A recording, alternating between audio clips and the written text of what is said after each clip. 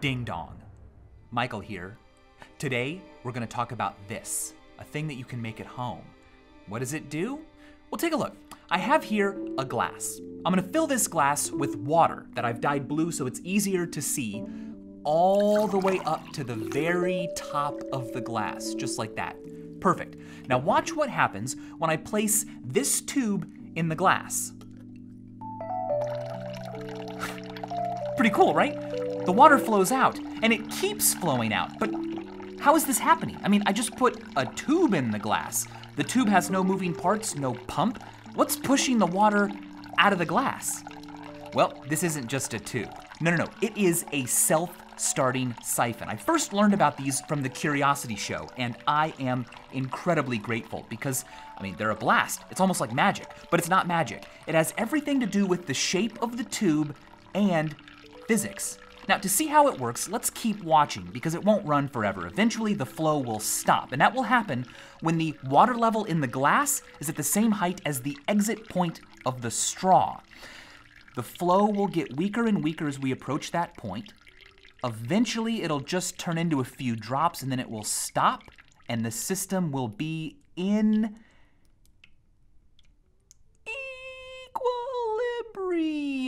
equilibrium. Perfect. At this point, the forces acting on the fluid cancel each other out and the fluid stops moving.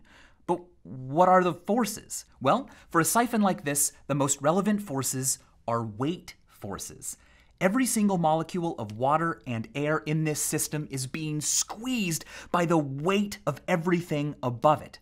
The lower down a molecule is, the more stuff there is above it, and therefore the larger weight weighs down on it, so it's under greater pressure. Now, because water and air can flow, the result of this pressure isn't just a tendency to move down when possible. Oh no, water and air molecules can slip by each other, and so when under pressure, they're ready to move in whatever direction they can.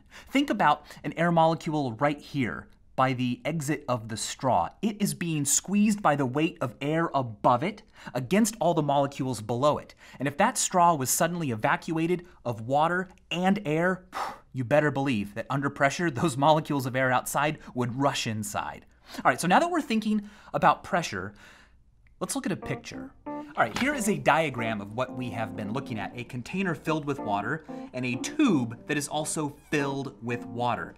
The exit of the tube is at the same height as the liquid in the container, and nothing is flowing. Why? Well, let's take a look at the pressures at work. First of all, it's important to note that pressure depends on depth. And that's really it. I mean, it also depends, of course, on acceleration due to gravity and the density of the fluid that you're in, but those don't really change much over these small distances. It's the depth that matters. Not the volume of water, just the depth. So here at the entrance, where is the entrance? Well, the entrance is deep in the container. And how deep? Well, it's this distance deep, and I'm gonna call this H1. Perfect. Now, before we get too far, let's talk about some other depths that exist. The entrance is also in much deeper water in the tube. Let's divide the tube in half. And I'm gonna call this half the outside half and this half the inside half. So there's a lot more water. The water goes up a lot higher here in the tube. So what is this depth? Well, from the surface of the water in the container down to the entrance, this is also H1. All right, same depth. But the water goes up higher in the tube. There's also this extra depth. I'll call this H2. So H2 plus H1 equals the total depth on the inside of the tube. Over here on the outside, how deep is the water at the exit? Well, it is, let's say, H3 deep. This is the distance from the top of the tube to the exit. Now, let's talk about the pressures created here. We've got a pressure proportional to H1 that is coming from the water in the container, and that's going to cause water to go into the straw if possible. But we also have a column of water H1 tall inside the straw. That's creating a pressure in the opposite direction, so they both cancel out. Let's not forget about air. When it comes to canceling out, by the way, there's also air pressure, right? Air pressure pushing on the water in the container. And if this straw was empty, that would cause the water to go into the straw.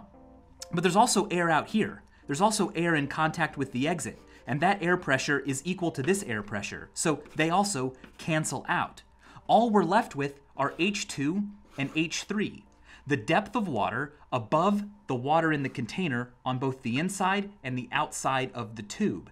If H2 is equal to H3, that means we have the same pressure out of the straw into the container as we do out of the straw into the environment, and so nothing will move. However, if I pour more water into the container and say raise the level of water in it up to here, so this is now all water, well now there is a greater pressure out of the container because H2 has become much smaller. H2 is now only this large, and if H2 is smaller than H3, if the depth of water on the inside above the container's level is smaller than the depth of water on the outside, there's more pressure here moving out. And so the water will flow out until the water level in the container has dropped back down to the same level as the exit, at which point we'll be back at equilibrium. There will be this situation, H2 and H3, equal depths on the inside and the outside, and the water will stop moving. Now let's see this in real life. Water will flow in the direction of the side of the siphon that has the deepest amount of water in it that isn't already underwater. Right now, those depths are equal, so water isn't flowing. But if I add some more water to the glass, the water level in the glass will go up, and the depth of the water in the siphon that isn't also underwater will get smaller relative to the depth outside. So the water will flow to the outside. Watch this.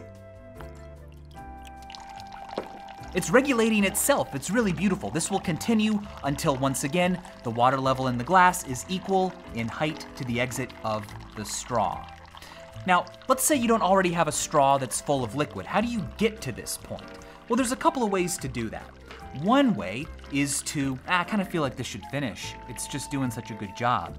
Yeah. Thank you. All right, so let's say your straw isn't already filled with liquid. How do you get some siphon action going? Well, let's fill this up to the brim. That makes our job a lot easier because remember, we only need the water on the outside of the siphon to go below the water level in the glass. So the higher that level in the glass is, the less down we're gonna need the water to have gone to get the siphon to happen. Now, if I put this empty straw in the glass, not much will happen, but I need the water level on the outside to get below the water level in the glass. And I can do that by just like sucking on the straw. Like that. Perfect, now it's working.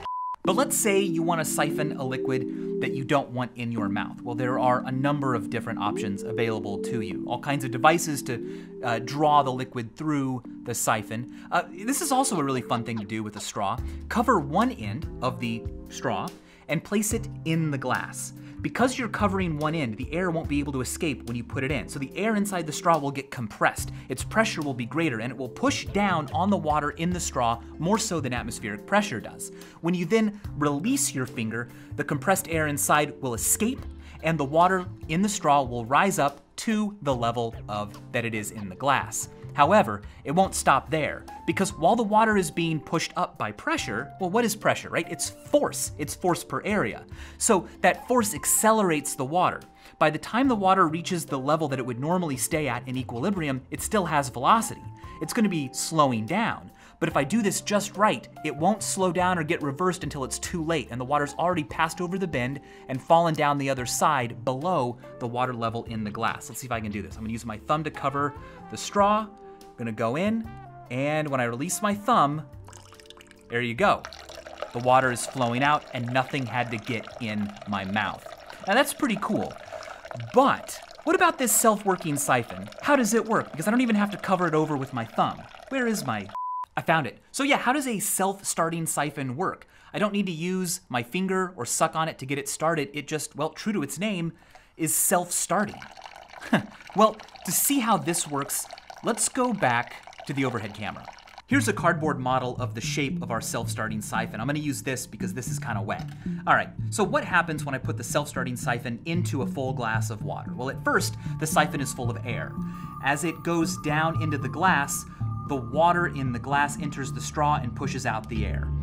But if I put this in really quickly, look what happens. Well, there's enough pressure here for the water to get pushed all the way up to the top. but that can't happen because of the bend in the straw. So the water reaches this bend, and it's still under pressure. There's still a force acting on it, so it continues to be accelerated. But now it's going down. Ooh, so it's also being accelerated by gravity. So its velocity gets larger and larger and larger. It turns that bend, and it comes all the way up here. Once the water in the straw has reached this level, it will not be accelerating up anymore. However, after all of this, it may have reached, we hope, if I put the straw in fast enough, a velocity sufficient to continue on around this third bend before being stopped and reversed until it is low enough, maybe like say here, that it's below the water level in the container. When that happens, it will continue flowing, and we've got ourselves a self-started siphon. To make your own self-starting siphon, you will need a full glass of water, 3 bendy straws, and some scissors. Now, one of these straws will be our middle bend, and we're going to use it to ensure that one hump is higher than the other. I'm going to do that by cutting the straw a bit shorter on one side of the bend. That should be about enough. Perfect. Now, as you can see, we're going to be able to join the straws together to make an M shape where one side is higher than the other. To join them, I like to cut the straw at a bit of a diagonal, like that, so I get a nice sharp point and a gradual widening. That way I can push them together, let the plastic deform, and they come together hopefully with a really nice airtight and watertight seal. Is that good? All right, well, the best way to check is to cover one end with your finger and suck on the other end. If the feel is good, then it should hold the vacuum. I'm happy with that. Very good. All right, now let's join up the other side. Again, I'm going to cut at a diagonal, just like that. And then I'm gonna push them together. If you're having trouble with your seals, you can always put some tape around the joint, and that might be all you need to do.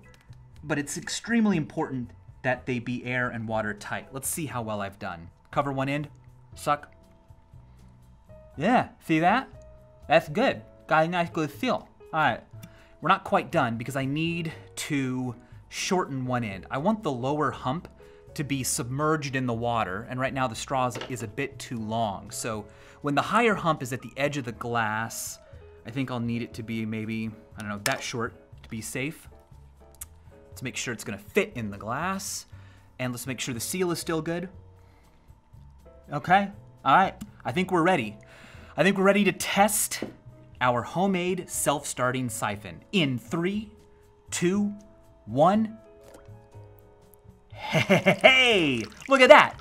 How cool. I love making these things. So please make some at home and play around with pressure and what pressure can do. It is a blast. For more hands-on science, check out our Curiosity box. Stay safe out there, stay dry, and as always, thanks for watching.